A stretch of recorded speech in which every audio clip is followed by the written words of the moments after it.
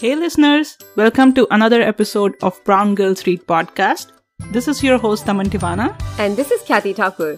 And both of us love reading books. On this podcast, we bring our favorite books to you and discuss the parts that were most meaningful to us and how we found them interesting or relatable as brown girls. Today, we are discussing Unmarriageable by Soniah Kamal, a hilarious, witty Pakistani retelling of Jane Austen's Pride and Prejudice. You know, I picked up this book thinking nothing of it actually. I didn't really know that it was Pride and Prejudice set in Pakistan. When I was reading it, along the way, I was like, this looks like Pride and Prejudice set in Pakistan. But even before that realization, I was already so engrossed in the story. This book is so addictive. Amazing portrayal of Pride and Prejudice in a South Asian diaspora. Exactly how you would imagine South Asians to be. But I feel like only South Asians can understand it. And it seems like it turned out to be a good surprise for you, so you can thank me. Yeah, for sure. Thank you for recommending this book. I couldn't stop reading it. And it's such a witty portrayal of Jane Austen's novel translated to South Asia. Yeah, it's an amazing book. But before we talk more about it, let's tell the listeners that in our next episode, we are also speaking with the author of this book, Soniah Kamal. So stay tuned for that. And now let's talk about this book. I am sure everyone knows Pride and Prejudice at this point, whether it's from reading the original book or because of Colin Firth or the movie starring Keira Knightley or even Gurinder Chadda's Indian remake called Pride and Prejudice starring Aishwarya Rai. So we all know the story, some of us even with the additional modifications. And this book also very closely follows the main story. So I thought it may be more interesting to talk about the characters today. Yeah, because characters were actually really interesting. Some of the characters that I loved were Alice, who's the main protagonist of the book, which is Elizabeth Bennet in the actual Pride and Prejudice. And her dad, I loved her dad as well. And all her sisters, Alice's sisters, were amazing. I don't think there's any character in this book that I didn't like, except for maybe Darcy's aunt, who's really mean to everyone and a snob. Yeah, I can see that. Yeah. But my favorite character in the book was Alice's mom. What an amazing portrayal of, all the misogyny, hypocrisy, all of those stereotypes of being an Indian mom rolled into one. I could picture every Indian auntie in her. I know. I had such a love-hate relationship with her character. You can see all elements of our own parents' generation in her. Yeah, so many things to talk about her. But let's first get to the main protagonist, Alice Bennet. So the book starts with Alice, who is a teacher in girls' school, and she's asking her students to reimagine the opening sentence of Pride and Prejudice, which is, "It is a truth universally acknowledged that a single man in possession of a good fortune must be in want of a wife." Now, Kathy, if you were to reimagine this universal truth, what would you say? I would probably reimagine it as, it is a truth universally acknowledged that a single man in possession of a good fortune is hunted by the families of daughters to get him married to them. That's true. That's actually a better universal truth. What was your favorite universally acknowledged truth from this book? There were actually really good ones. But I think my favorite one is that marriage is a cornerstone of our culture. A truth universally acknowledged because without marriage, our culture and religion do not permit sexual intimacy. Oh my God, this bothers me so much, I mean, yes, in our culture, without marriage, sex is taboo. Without marriage, having a child is taboo. But even after marriage, you can't talk about your sexual life with anyone. Sometimes even your friends don't want to discuss. Why? Who do I share it with? Krishan ji ke saath share karu. I mean, he might be the best person for this because of all the experience. But seriously, I think there's so much shame around this topic, which I feel like is very strategically constructed over the years. And all because someone one day decided that sex is dirty. And it's very ironic and funny coming from a country that's gonna be the world leader in population pretty soon. And now that I said this, I kind of feel that maybe suppressed sexual desires are the reason why we are leaders in population. So true. We are all just hiding our desires at this point, but having kids left, right, and center. I know nobody encourages you to talk about this. Nobody educates you how things are supposed to happen. But the minute you get married, all these aunties start talking about when are you having kids? What are you doing about family planning? You can still, in this day and age, see people's fixation with getting their children married as soon as possible. Because I feel in some ways they're trying to beat their desires. Because what if things went out of order? What would people say? And then there are so many Indian parents who think that they can fix their unruly sons by marrying them off. I'm pretty sure that this is also in some ways rooted in the same thinking where people associate the unacceptable aggressive behavior with the sexual frustration of boys and think of quote unquote marriage as a cure. When you start thinking about this, it's actually so degrading as a woman. Yeah, this shows that a woman is just considered a caretaker in our society. And if she doesn't do that well, she isn't a good woman or a good wife or a good mother. And it also reminds me of something that Alice wonders about in the book. Being the protagonist, it's through Alice's eyes that we see the Pakistani culture and society, which isn't too different from the Indian society. Like I mentioned, she's a teacher at girls' school, and we see the fixation with good girls and obedient girls to the point that their education is seen as a mere prop to make them marriageable. And there's a point where Alice wonders about the girls in the school. None of the girls seem to have ever considered traveling the world by themselves, let alone been encouraged to do so, or to shatter a glass ceiling, or to laugh like a mad woman in public without a care for how it looked. And that's so true, right? We were also never encouraged to do any of these things. To me, even today, it's hard to imagine a world that would be different from this. Yeah, this reminds me, I used to laugh like a mad woman when I was a kid, and I have heard people. It's actually funny how you were a mad woman as a kid. Before we move on. And I heard people saying, if you're so happy now, you will be sad in the future. And Oh, I'm I like, have heard that. It used to be like, don't laugh so much, you will have to cry later. yeah, like, what the fuck? Why would you say something like that? I don't know how things become different as boys and girls as you grow up, but I have noticed so many of us learn to like cover our mouths when we laugh. Yeah, definitely. I think I have never seen a boy covering their mouth when they're laughing. Or maybe I'm Yeah, thinking it wrong. I don't know. I've never seen that. at least they are not in majority. A lot of girls do, but not like I Yeah, feel like men laugh with like their entire bodies and are not embarrassed about any of it. yeah. But women are just like, that playing that role of a good girl in a way. Right. Yeah.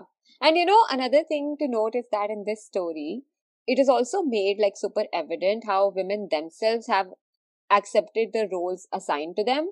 Because this reminds me of this little kid that was in Alice's class. I don't remember her name, but she was like always, very wary of what Alice was teaching them, and she would go Oh and yeah, kind of a moral police student yeah, in our right. class. Yeah. Right. Yeah. So, yeah, people like kids like that, like girls like that, or women like that, they have just accepted their roles in the society. And if they see any other woman bypassing that role, they will leave no stone unturned to shame her any chance they get.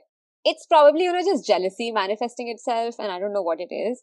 But it's true because I have been like that, Like I used to think bad about girls wearing makeup or wearing short skirts or smoking or drinking or having boyfriends until I grew up and I was like, all of these things are absolutely necessary for survival. Like, what are you doing if you're not doing That's one of this? very recently I was talking to a friend about crop tops. And we were discussing how sari blouses are okay, but crop tops are not. And we just went into this discussion around how even when we are aware of all this, it still triggers something in us when we see an Indian girl wearing a crop top because we are not used to seeing them in this image. We still expect them to be good girls in some way. So it Right. just stands out more or scandalizes people much more than seeing, like, let's say, a white girl in a similar outfit. Yeah, that happens.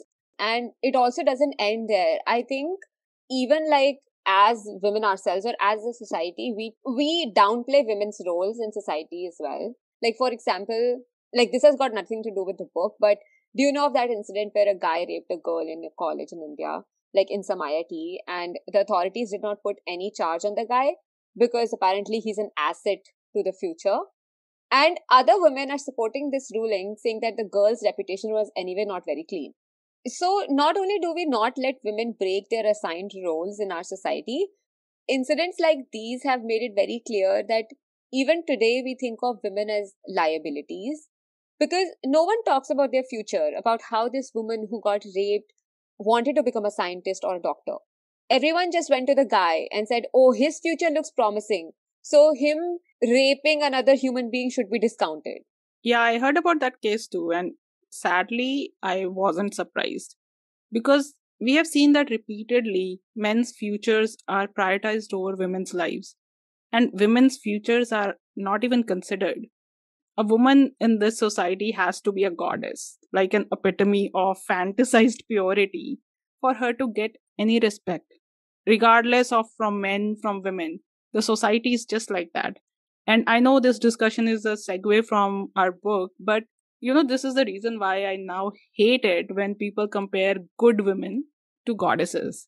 Because to me, what it says is that there is no room for me as a human. Forget being a flawed one.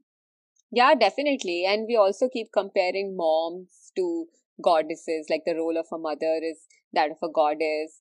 That brings such a huge disappointment to a human being who's a mother because they're like, I'm flawed and I don't know how to take care of this little Yeah, it person. adds so much pressure, right? Because you are Yeah, just set up for failure, that you have to be this idea of a mom. You can't be a right. mom as yourself. You have to be this idea of a mom. It's strongest as a mom, I feel like, because there's a lot of this rhetoric of mother as a goddess, mother India, and like, whatnot. Yeah, Like a sacrificing woman. But you can also yeah. see that as wives, you are supposed to be sacrificing. You see all these movies where, as a woman of the house, you're supposed to eat last. You are supposed to give your food to everyone else. I'm picturing all these old movies right now where you will see like these moms, they will not eat the roti because there were only two rotis and give to the husband and the child, and Yeah. stuff like that. But it's so harmful, like, and we have grown up on movies like this, and subconsciously who knows who has learned what from that. So true. Oh God, please. Okay, I just don't want to sacrifice on anything. Me either. I'm okay not I'm being a okay. goddess. I'm okay not being respected Yeah. by you. That's fine. Now let's also talk about another character in the book, Sherry, who is Alice's best friend. She's older than Alice and she's still unmarried. Reason being that she's reproductively challenged and also her family isn't rich enough to pay her dowry. To me, she is the perfect example of what we were talking about earlier. You can see that she does not care who she was getting married to. She didn't have any high standards for the man.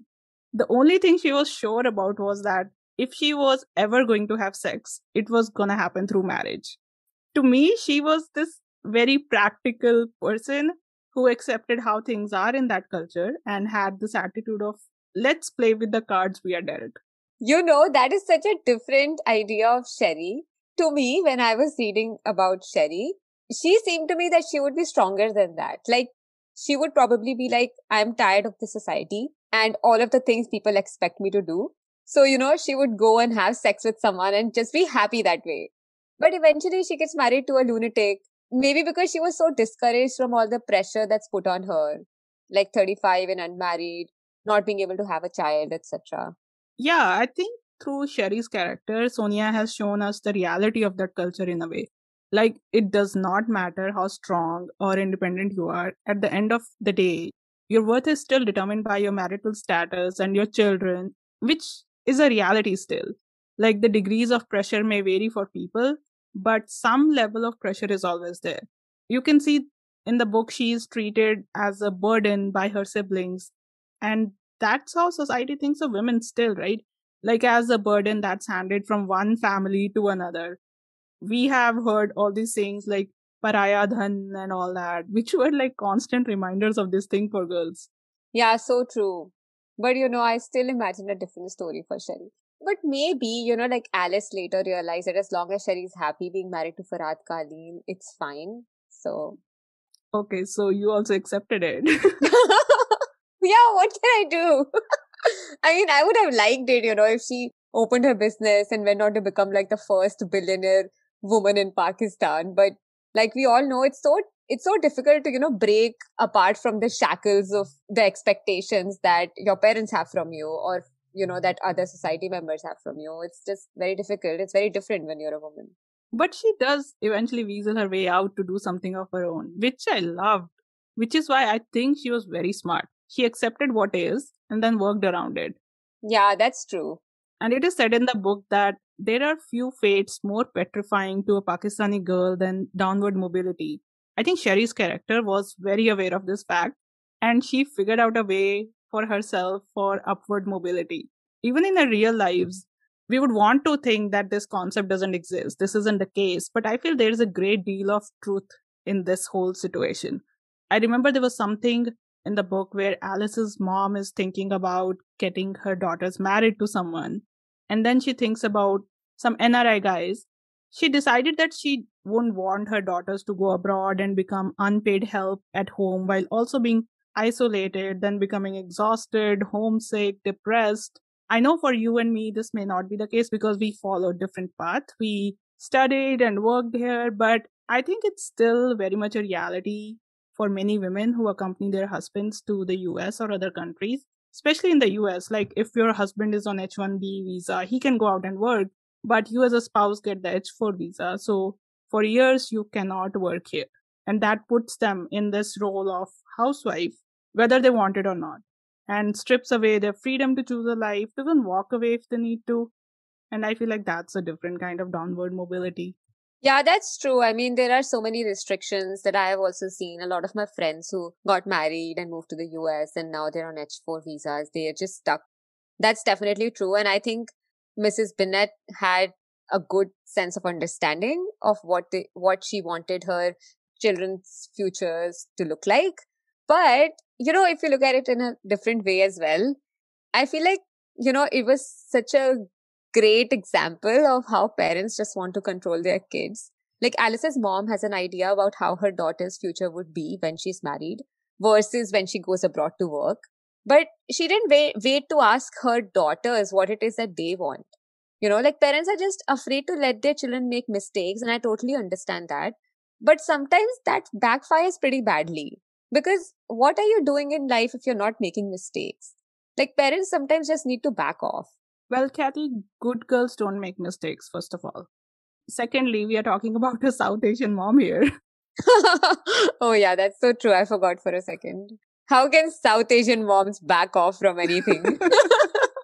And since we were talking about Sherry, should we also talk about the man she married? Yes, please, let's do that. Farhad Khalil. Like, this man was getting so many emotions out of me when I was reading. I feel like he's a personification of most men in the Indian plus Pakistani society for me. A lot of the men, even in reality, they just want their wives and women in general to follow some rules while they themselves are shallow, extremely vain and judgmental. And this is exactly what Farhad Khalil was. Reading about him, I was like, why do women have to pretend to be something that they're not? Why do women have to pretend to be helpless? Pretend to be sad, pretend to be lonely, pretend to be quiet? Like, why? Like, do you remember this scene where he was like, okay, so Alice is, doesn't talk much. Maybe she's so shy, that's why she doesn't talk much to me. I'm like, no, she just doesn't like you. Like, why can't you accept the fact? And that's why she doesn't want to talk. I don't think their brains can even comprehend that as an option that someone doesn't want to talk to them. So they have to construct all these stories that, oh, this girl is too shy, or something is wrong with the girl. She has an attitude, or something like that. Nothing is wrong with these men. Yeah, to me, it feels like Farhad Karin was unmarriageable, actually. Oh, we have figured it out. The title Yeah. of the book. Yeah. Usually, I would like cut him some slack because he's a product of the patriarchy as well. But if you're living in 2021 and you're still a misogynist and intolerant of minorities and other cultures, you deserve to be shamed, I think. Also, did you notice his heartbroken speech when Alice refused his proposal? He said that Alice is lucky that he is not the type to throw acid on a girl for refusing him. Like, what the fuck? We should be grateful every moment of our lives that This people is don't want to throw acid at our faces. This is our life. I know we are laughing about this and making jokes, but seriously, this is a real problem in our community where men think like this, where they're like, oh, I am a great husband because at least I'm not beating up my wife. And it also manifests in like their families. I feel like it was more common in our culture in olden days that there used to be some sort of physical abuse from like guys' parents and the guys themselves. So this Yeah. generation just feels so much better about themselves for not being that. And they expect the women to be just grateful. And nobody sees the irony in that. Yeah, and I also think it highly depends, right? In a country like India, there's no one India, right? So yes, for our generation, for our economic stratas, all of these things have died down. But like there are these things happening still in different communities and different states. Like this is a huge problem. But coming back to the book, it's sad that even after Farhad Kaleen said all of those things to Alice, Alice's mother, knowing full well what kind of a person he is, was still ready to get Alice married to him. You know, it seems like sometimes our parents get this shadi ka bhoot on their heads and that just doesn't go away. That's I true. don't. I think that booth starts with our childhoods, like, or the moment we are born. I remember there used to be like all this conversation about like our weddings, even when we were like 4 or 5 years old or something. Wow. You know, as a kid, wedding is pretty fun idea. I Yeah. remember one of my aunts got married and all I saw was her getting new dresses, her getting jewelry, and there used to be all this like delicious food at home all the time. So why would I hate a wedding, right? Yeah. But as a kid, I did not understand that wedding and marriage are different. Marriage is a real thing. Wedding is a fairy tale. I know we all want weddings, but Yeah. probably very few of us want marriages. We all want like 5 or 6 weddings in our lives. I know, right? The whole big fat Indian wedding, you get like Yeah. 5 days of dressing up and like Yeah. eating all that food. But marriage, that's a different thing. One is enough. And yeah, I don't see why marriage is such a huge deal anyway, you know. Like, just so we don't die alone, our parents want us to get married to anyone. How is this a rational decision? I don't think any of their decisions are rational. They were just handed this checklist Oh, yeah. which their parents followed and they are following the Yeah. same. And nobody stops to question, like, why are we doing this? Yeah, exactly. But, you know, coming back to Farhad Khalil, I do want to say that Farhad fared much better than the previous match that came for Sherry. You know, that gross old man who wanted her to Oh. massage him and read erotic texts in the name of wifely duties. That And is so in true. front of the whole family, right? Yeah, this is where we are now. +1 for Farhad. Yeah, we are doing the same thing we were talking about, where we are like, at least he's not as bad as this guy. Yeah, Sherry did the same, I think. Yeah. But you know, looking back, I still feel Farhad was the most realistically written man in this book. Because if you'd see Valentine Darcy and Bungles and all these other guys, they were like book princes who do So not true. exist in real lives. Oh god, Darcy is not realistic at all. Selfless, good looking, extremely rich, arrogant but good at heart. Where do you find men like him? In books or in rom-com movies, I think. Yeah, man, sadly, there are no real Darcys. Let's just take a break and go cry for a bit. I'm just mad. Well, then let's channel this energy into the most important character, the mom, Khushbu Oh Binat. yeah.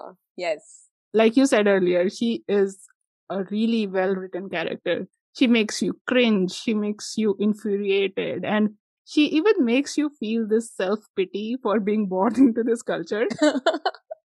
Yeah, Mrs. Binat, Alice's mom, is someone I can totally see my mom in, actually. It was like, Sonia studied my mom and wrote Mrs. Binat. But, early on I thought that sure, like, she does all of these stupid stuff, like forcing her daughters to throw themselves at rich men. But in her heart, she would care a little bit about, who her daughters should marry apart from, how rich the man is.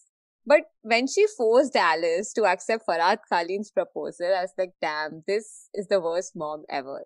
I know, that was like the lowest of the lows. And you know, there were moments when I thought that she's acting this way out of love. because she does not want her daughters to struggle like she did, or some other justification like that, she would then go ahead and frustrate me again. So true. And there's a point where Mrs. Binod is telling her daughter Jenna that once you're married, you can do anything you want.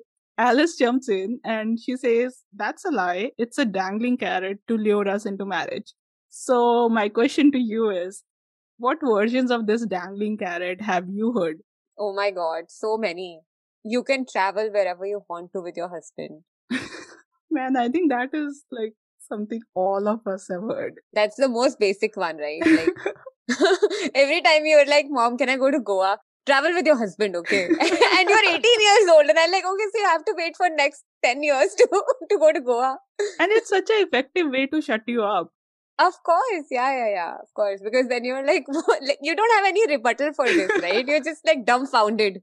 What just happened? Yeah, because you look for logic and there's no logic. And you just stay stuck in that and your parents have moved on to other things. I have even heard that cut your hair after you're married. Oh, yeah. Like, grow your hair, look pretty before. Yeah. So you're basically, married. don't do anything that will get in the way of you getting a match. In Yeah. lines of Mrs. Binod, grab the man first and then cut your hair. Yeah. And after that, go bald. No one cares. It's you and your man. And also, like, you could easily marry a man who then like has a problem with that. But then parents are like, it's not a problem. We are not stopping you anymore. It's your husband now. Now he's the bad guy. So true. I have heard another one. You can study further if your in-laws allow you to. Like, I know my friends who have heard this. Oh, yeah, I think that's also a very common one where parents are like, we don't want to pay for your studies. Just get married. We have only limited funds which can go towards your studying or you're married.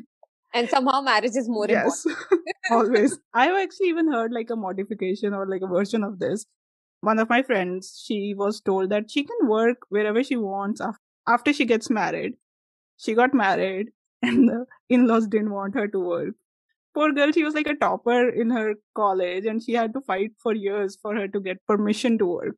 Somehow this only happens to toppers, right? Like they will get people who are super rich and they're like, my daughter-in-law doesn't need to get married. And for people like us who are like failures. I know, this goes back to the book, right? Where education is like a way to get a good guy. So if you're a topper, you get like richer guy, maybe. That's why. No one told us to not work. No one told us to stay at home and relax and chill and, just spend money. It's not chilling, to be honest. There's a reason she was fighting to get out of us.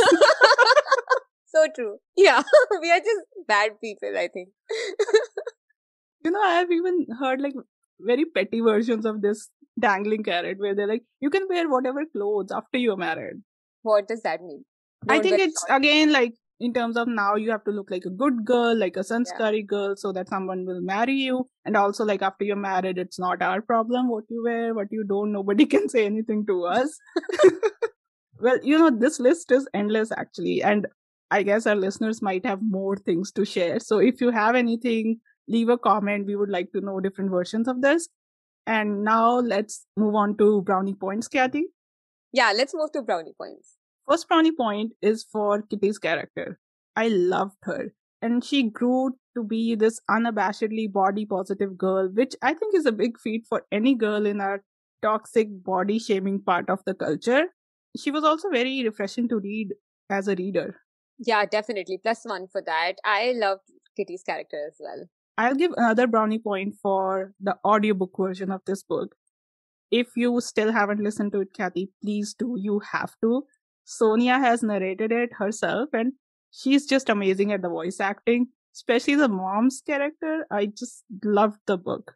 Okay, yeah, I have to do that. You told me about this audiobook, I'll get it definitely. And I really like the dad's character too. Like, he was a little voice of reason in all of this chaos that his wife, Mrs. Bennet, created from time to time. I like how you put that. There was another realistic character. But yeah, I would give 1 brownie point for creating super realistic South Asian characters in this portrayal of a Jane Austen classic. Except maybe Darcy, but there has to be some magic in stories in general. Yeah, something we can feel hopeful about. Something to cling on to. One day. That's why people keep getting married. And now, before we end the episode, Kathy, what are you reading right now? I am reading this book, We Were Never Here. It's a thriller, and we are going to cover this in our episodes as well. That is amazing. That's so addictive, so addictive, so addictive. Yeah, I haven't started it yet, but your reviews are making me want to right now. And I'm reading another non-fiction called Anti-Fragile, Things That Gain from Disorder. That's okay. I'm still, trying to get the hang of that book. Like, it's written in a very weird way. But that's the problem with non-fiction sometimes. It becomes textbook-like for me. Yeah, right. What are you reading? I'm reading this book called Infinite Country by Patricia Engel. It's a fiction which talks about a family that's been divided by immigration. It's very nuanced about undocumented people in US and how life is in countries outside of US. It's not a long book. It's under 200 pages, but amazingly written. And I'm also listening to this book called Braiding Sweetgrass. It's a science nonfiction, which is about plants and lands and the coexistence of humans and nature with this indigenous wisdom and traditional learning. The book is written so beautifully, it sounds poetic. I just can't get enough of it. Yeah, it sounds really interesting. I think I'm going to pick that up. That's all for today. For our next episode, we are going to speak with the author of this book, Soniah Kamal. Don't miss out, and until then, keep listening. Thank you for listening to this episode of Brown Girls Read podcast. If you like what you hear, please leave us a 5-star rating and a comment. You can support us at anchor.fm/browngirlsread/support. Your support will allow us to continue this podcast and bring more episodes to you. Don't forget to subscribe and follow us on Instagram, Brown Girls Read Pod, and Brown Girls Read 1 on Twitter. If you have book recommendations for us, you can leave us a comment or message on our social media, and you can also subscribe to us on YouTube for more content.